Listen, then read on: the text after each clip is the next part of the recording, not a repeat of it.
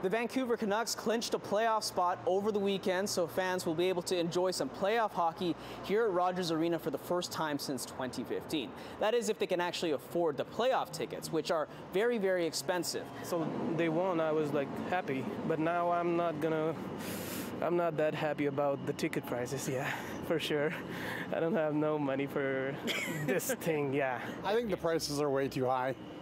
I think that I enjoy the game of hockey, but I don't enjoy it that much because the prices are just too expensive.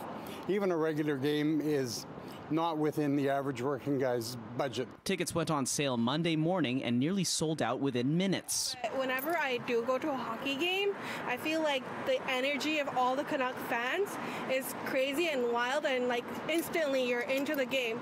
So yeah, if I was to get some extra money in my pocket, I would go. Let me tell you about how much extra money you would need though.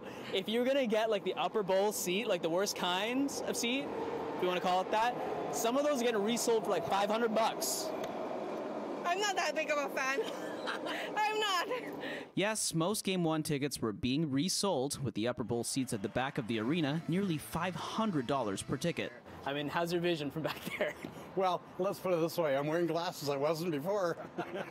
A mid-level seat in the lower bowl is north of $800, and for the new tickets that weren't being resold, over $1,000 each. It's the same with concerts, right? Like it's like $1,000 to go to a popular concert too. You know what? I care more about the fact that I can't afford my groceries than the concerts. But. It should be like more affordable for everybody, and I think it's fair for everyone to have the chance to watch a game, especially when it's playoffs, right? They're just overcharging for everything. I know we can watch the game like online, but it's the craze. Like people really want to go feel the excitement. There's no date yet for Vancouver's first playoff action in 9 years, but the playoffs start April 20th. In Vancouver, Kier Junos, City News.